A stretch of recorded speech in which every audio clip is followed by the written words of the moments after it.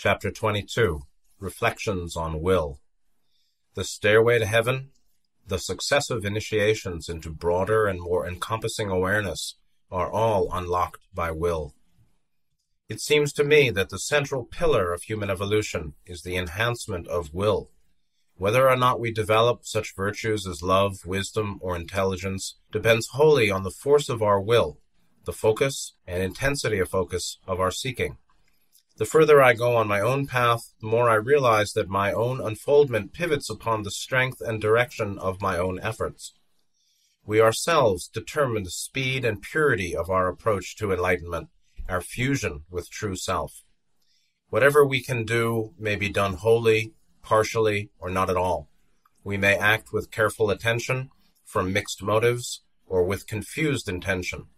There's no question that the intensity of light invoked depends entirely on the strength of our seeking that light, and by this I mean the light of greater awareness.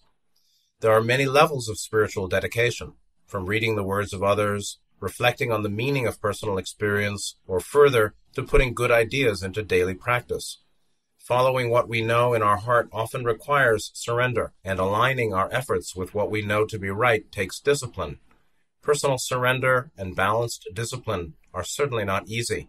They demand will, but they also enhance the power of will. Of course, the development of will is a universal principle of evolution. It's not the sole possession of any one group, regardless of how we define ourselves, as ET, native human, divine essence, or the now fashionable I don't know. Our path is fundamentally the same. From conflict and confusion to an integrated personality and beyond, through the lessons of love, wisdom, and unified awareness, on into the lap of infinity.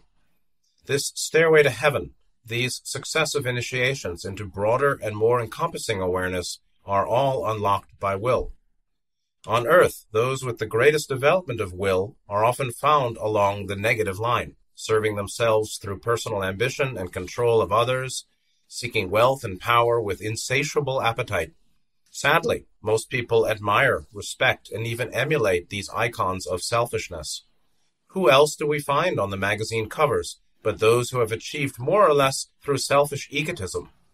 In this neck of the cosmos, the successful are generally the most self-centered, but they do show us an effective deployment of will.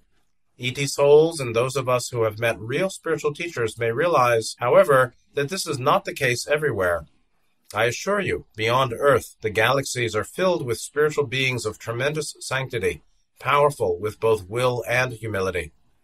Just because power is usually linked on Earth with love of power doesn't mean that power itself is selfish. Actually, the selfless expression of power in love is far stronger. Unfortunately, many good-hearted people see this condition on Earth, and though perhaps they cannot articulate it, they recoil from social engagement and the active enhancement of will. Many New Age folks are head in the sand about the extent of negativity on Earth.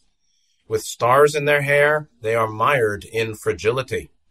Power has a bad reputation in this world, since it is usually applied for selfish ends. But fire can be used to comfort or destroy, to nourish or incinerate. Let's not confuse the substance with its application. Don't blame fire for its burn. We could take this a lot further, but I'd like to close with a passage from the Law of One. As usual, Ra expresses in a most pithy way the importance of developing will. Quote, acceptance of self, forgiveness of self, and the direction of the will, this is the path towards the disciplined personality. Your faculty of will is that which is powerful within you as co-creator. You cannot ascribe to this faculty too much importance. Thus, it must be carefully used and directed in service to others for those upon the positively oriented path. If we can hold the reins of active, directed will and still live in the light of balanced love and wisdom, guess where we will end up?